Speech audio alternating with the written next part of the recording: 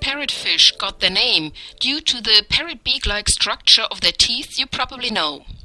They used these teeth, or this beak, to bite off algae from hard surfaces and coral reefs.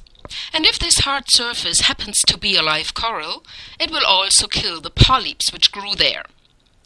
So they leave spots of bitten off polyps on corals, sometimes even big areas, which seems to be a bad thing, right? But actually, this biting off of the algae is very important in a reef, because algae are the biggest competitor of corals in a coral reef. They need to be kept at bay. And that's what parrotfish do, by biting them off deeply, more deeply than other herbivorous fish can get to. So they do keep algae at bay, and on the other hand, they also clear surfaces on the reef for other sessile organisms.